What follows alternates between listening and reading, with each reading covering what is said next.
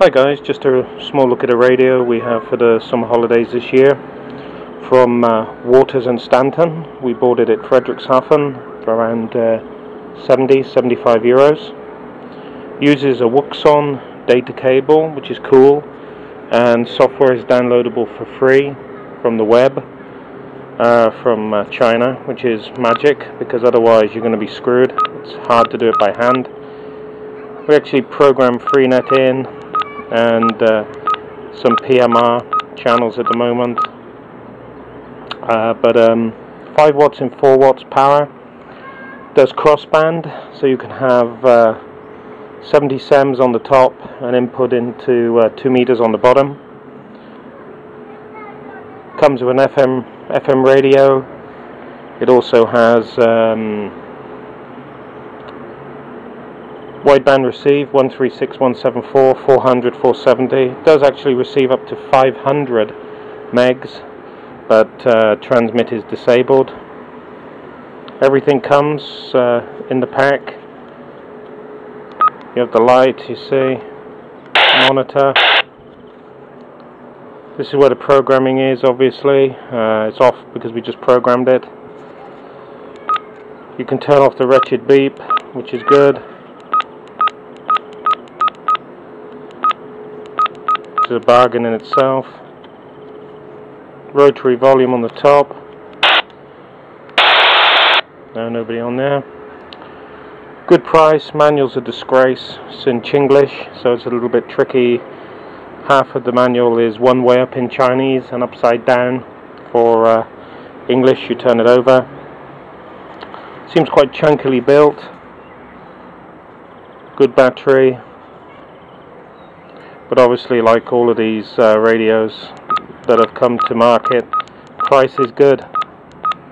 Price is good. Sure, you're not probably going to get 100 years of usage out of it like you would a Yaesu, more than likely.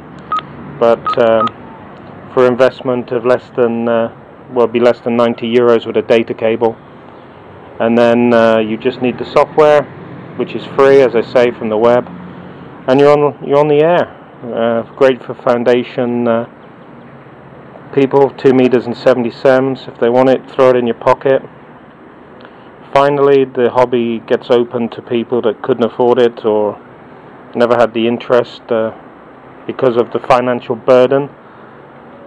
It's all well and good. You're seeing shacks on Ham Nation and other places where somebody has at least 2 or 3K of audio gear. 3,000 euros of this, 3,000 euros of that, huge antenna systems, blah blah blah blah blah blah. Radio amateurs. Needs new blood. And these great Chinese radios, sure, doesn't last till you die, but it gets you on the air. Gives you DTMF, if my understanding is correct from the manual, so you have Echo Link. You can use Echo Link as well. Crossband, PMR. When you're bored, you got radio. I don't know if it's probably disabled. Let's try. No, probably because I'm in menu mode, I guess. No, doesn't want to play, so we'll do that later on another. There we go. 500, I think you see. 100. So you have radio.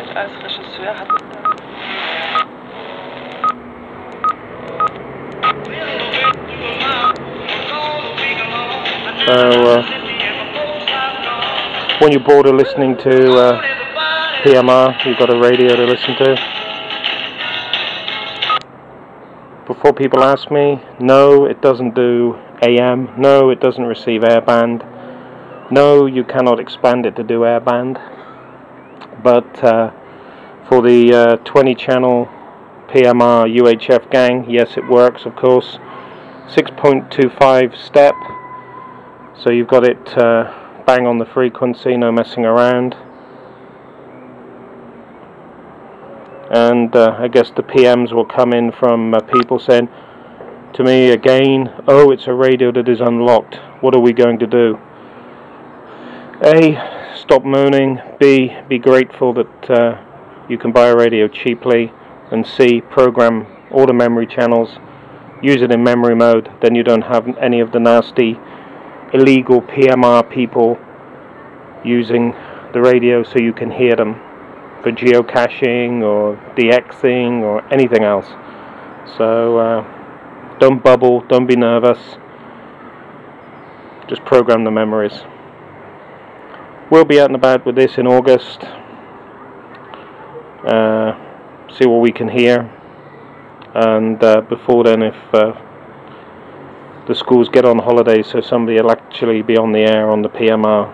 So that's it. It's a Quansheng TG-UV2, and this one is from Waters and Stanton in the UK, from Hockley, from Martin and his team from Frederikshavn. Catch you later.